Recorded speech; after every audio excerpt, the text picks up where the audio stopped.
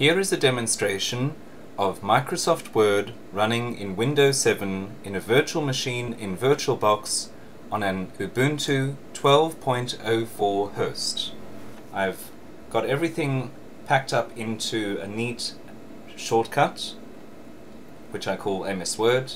One click, it changes the viewport, it opens up VirtualBox, it starts the virtual machine in seamless mode as it's been saved, and it actually launches Microsoft Word as well. As you can see there, virtual machine is running. And one bug though is that it tries to open two files, Windows System 32 files.doc and Windows System 32 x86 Microsoft.doc. I don't know why it does that, but if you just click OK, then it's all good.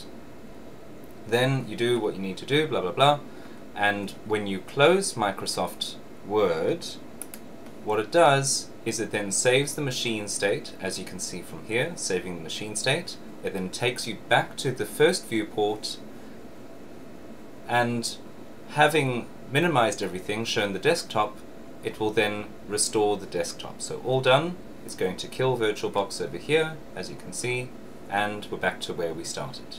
So just about as seamless as I can get it. I'm sure I could work out a few more details, but that's basically what it looks like.